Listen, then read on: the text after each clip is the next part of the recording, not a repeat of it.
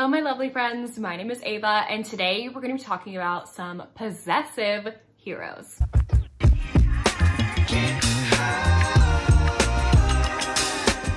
I love me a good possessive hero who's a respectful possessive hero. There's a point where it doesn't become good possessive to me, but all these men, I love them and their possessiveness. The first one that I have to mention is Fractured Souls by Neva Altaj. This is book 6 in the Perfectly Imperfect series. This is the romance between Pasha and Aza. So Aza is an 18-year-old who was kidnapped a few months ago and has been basically living in a version of hell since. Like, there's a lot of drawings in here. There's on page SA to the female main character, not from the hero, from a different person, forced drugging, overdose, PTSD, and violence. So please be aware of that. She sees an opportunity one day to escape the hell that she's been living in, and she takes it. She ends up running into the street in the middle of nowhere, no clothes on, and Pasha is there to save her. Pasha has lived a very solitude life, and is a part of the Bratva, by the way, so this mafia romance. He's in a little bit of a culture shock when this woman comes to move in with him. At first, like, he just brings her to his place to keep her safe and to bring her back to her family at some point, but the two of them realize, like, they cannot live without the other person. He becomes so possessive and protective of her, to a point where it could be dangerous for the both of them. But he is very determined to hunt down and torture, maim whoever hurt this woman. So again, please beware of the trigger warnings, but Pasha in here, he is all in for his woman and will do anything and everything to protect her. If you want an alien romance with a possessive hero, I have The Quarry Master by Amanda Milo. And Bash in here, the hero, is very reluctantly possessive. He does it without realizing he's doing it. Bash is a quarry master, so he's in charge of all of the people coming together to build this settlement for humans on this certain planet. Isla is one of the human women who is new to the planet that's gonna help build this settlement. Before he meets Isla, he absolutely hates every single human he's ever come across. He thinks they're lazy, chatty, like he just doesn't, he thinks they're really annoying. But then he meets Isla, who has a different work ethic than all the other people on the quarry, and he finds himself being very reluctantly intrigued by her. You have other aliens on the quarry as well helping out, and you have all these other male aliens talking to the women, and there comes a point where he just becomes so infuriated that these other men are talking to Isla even though they're not together whatsoever. He's just like, why am I so angry? Why do I not want her to talk to other people? Like, what is going on with me? What are these feelings? And he is so cute and jealous, like, all the time. It also goes with his alien species. Like, they are very possessive, protective men in his alien species. And so once he realizes, like, oh, this is the way that I'm feeling, this woman must be my mate, like, there is no turning back for him whatsoever. Another alien romance is Bad Guy by Ruby Dixon. So our heroine in here, her name is Mina, I'm pretty sure. Yes, her name's Mina. She is a slave on this space station. And the space station actually holds kind of like dangerous creatures. Her job here in this space station is to clean the cells for these creatures. So our hero in here is Krulden, who is a very, very gruff, brutal space gladiator. And he ends up one day just like really decimating his cell. He rips up all of the mattresses, the blankets, tears the sink out of the wall, like makes a mess of his cell. So Mina's been sent to clean everything up. He has these cuffs on his wrists and his ankles that are magnetic and that like stick to the wall. So he's like stuck to this wall while the woman is like coming to clean up his cell. And this tiny little fragile human woman like looks up at him and is like, you better not do this again, dude, because like I'm sick of cleaning up. I'm sick of it. Like, this is a lot. You gotta stop. And so Krulden basically makes a mess in his cell every day to have this woman come clean up after him so he can see her. And there also comes a point too where he will not cooperate with the people that captured him. And so he's like, the only way I'll cooperate with you is if you give Mina to me. Like, give her to me to live in the cell with me. And from that point on, all bets are off. Mina is his, and he is never letting her go. For a novella, I have Guarding Temptation by Talia Hibbert. This is the romance between James and Nina. It's a little novella, so it's fairly short. but they've always held a torch for each other. They've been friends for a while. Well, actually, he is her brother's best friend. So it's like a brother's best friend romance. And they both have like a torch for each other. But then they have like a little hookup situation at the beginning of this book where the hero basically puts his foot in his mouth and it really hurts the heroine's feelings when he says something. And she storms out and doesn't want to see him ever again, basically. They finally reconnect months later though, when Nina is getting these stalkerish feelings, stalkerish messages from people, and James is there to help protect her. And he becomes very protective and very possessive of her, like will not leave her side. He forces her to come live in his apartment with him at that point because he is very protective of her. They're also forced to kind of talk about what happened all those months ago and why it ended the way that it did. And there's like a lot going on in this one. It's just a short little novella, but this was a very entertaining read. Another novella that I have is Bulky by Jessica Kane. This one is interesting. This is about Josie, who is 18 and just about to go off to college. And she has been hardcore crushing on her best friend's dad, Gunnar, for years. And she has decided finally at the beginning of this book, like once she's graduated high school, like I am going to make this man mine. And so she's gonna do everything possible to make Gunnar hers.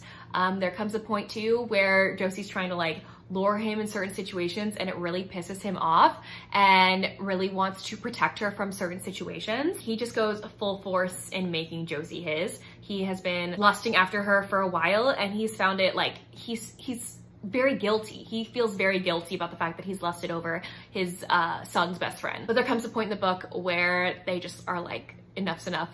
We're meant for each other, and it's a grand old time. Another novella, we have Big Bratva by Cassie Mint. This is one of her big boy novellas, and it kind of has a little bit of mafia elements in there as well. This one is about Madison and Isla. Isla ended up leaving the mafia a few years ago, but his brother is still stuck in it. His brother ends up kidnapping Madison for certain reasons, when you figure out when you read the book.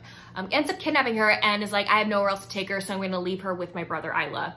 Isla wants nothing to do with the mafia, but once he sees Madison and realizes like the situation that she's in, he's going to pretend to like kidnap her to keep her in his apartment with him, but in actuality, he's trying to keep her safe from his brother. Like when his brother comes back, he's not gonna let Isla go back with him. He becomes very protective and possessive over her. Madison at first is very scared of him because these men kidnapped her, but Isla's trying to convince her like, I am nothing like my brother. I am not in that lifestyle anymore. I'm trying to get away from the mafia and that kind of lifestyle. So I am going to help save you and protect you. So I thoroughly enjoyed this novella as well. A alien sci-fi one is Tamed by the Beast by Grace Goodwin. This is a part of a series with fated mates and like mail order bride situations. So our heroine here realizes that she is the perfect genetic match to our hero, who is an alien. He looks like a human though. I think like there's no like alien like features or something like that, except for when he gets into his beast mode. So his alien species ends up getting into beast mode, which is basically like you become the Hulk, but without like green skin. You know, like you get giant when like your temper flares, or your body's on like a clock, a timer. And if you're not able to find your fated mate by a certain time period, your body will go into beast mode and it can't go out of it. And then you become a danger to society. To save other people in the society, they get executed basically because like they can't keep them safe. So our heroine here realizes that she's the fated mate to this alien guy who is basically about to die because he's in beast mode and can't get out of it. And so she travels to the planet in order to save him from being killed. And the moment that the hero sees her, all bets are off. Like, this woman is his. He's been waiting for her for a long time. So he's very, very possessive and protective of her. The last three books that I have to mention are historicals. First one, The Taming of a Highlander by Elisa Braden. This is the romance between Kate and Broderick. We read about Broderick in book 1 in the series. This is book 2, by the way. Broderick in book 1 was falsely convicted of murder and has been in prison ever since he got tortured really badly. He ended up also losing his eye from it. He's heavily scarred. And at the beginning of this book, he is basically getting revenge on the man who put him in that situation, who framed him for murder. Kate ends up witnessing Broderick attack someone in the woods, and she ends up running away because she's like scared. This big giant man that she doesn't know is Broderick, like she has no idea, is like hurting this man, and she's terrified, so she runs away. Since she ended up witnessing this crime and doesn't want like her like witnessing it to come back to bite him in the butt because he's been through so much already, like she is going to marry him to protect him. Broderick did not want a wife. He did not expect for this woman to marry him, and he has no idea what to do with a wife because he wasn't expecting one whatsoever. But the more he obviously gets to know Kate, like, he cannot live without her. He becomes very possessive over her and will do anything to make this woman like his mind, body, and soul, even though he was not anticipating that when they first got together. I love how you got to see this hero like fully realize that he is worthy of love despite what he's been through, and it was beautiful. Probably the most possessive hero out of these historicals is Mr. Harry Rutledge from Tempt Me at Twilight. Poppy and her family, Poppy's the heroine in here, and this is part of the Hathaway series, so she's a part of the Hathaway family. Anyway, her and her family, she and her family, Poppy and her family, are staying at this hotel that Harry Rutledge owns, and she ends up bumping into Harry Rutledge one day, not knowing that this is the owner of the hotel. And the moment that Harry meets Poppy, he knows that this woman is meant to be his. So you know what he's gonna do? He's going to ruin her relationship that she already has with another person that she claims to be in love with because he wants Poppy. Like, he knows that Poppy is his. He is very possessive of her and will do anything to make Poppy his, even end her previous relationship. So Harry is very possessive, very protective of Poppy, and Poppy at first like hates him because of this. Like, you ruined my relationship with this guy that I am in love with. Like, how could I ever marry you? But man, Harry will do everything to make this woman his, and like for her to realize that she's in love with him. And then the last historical that I have to mention is In Bed with a Highlander by Maya Banks. Our heroine here is the like inheritor of this very coveted piece of land in Scotland. And some people just keep kidnapping her because of it. At the beginning of this book, she gets kidnapped by this very evil man who also kidnaps this little boy. And the little boy's like, hey, if you help me escape, like, we'll escape together and go to my father's land where he can keep us safe. Like, he will keep you safe, I promise. So they end up escaping and going to the land, and she ends up meeting this boy's father. The boy's father is very grateful that this woman saved his son, but then he realizes that she isn't the inheritor of this large piece of land and is like, the only way to protect you is to marry you. But then he also wants her land at some point. So like, he has like multiple reasons for wanting to marry her at first, but then obviously when they're married and they're together more often and they get to know one another, like, he fully falls in love with her. And when he does, he becomes very, very protective of her because the guy who kidnapped her before is back to get her again. And he's like, you're not gonna take my woman? I'm in love with her? No. So he is definitely a possessive hero. Anyways, there you have it. Those were 10 romances with possessive heroes in them. Let me know down below if you've read any of these books or if you plan to. And if you have any recommendations, leave them in the comments, please. But anyways, thank y'all so much for watching. I will see y'all soon in my next one. Bye, y'all.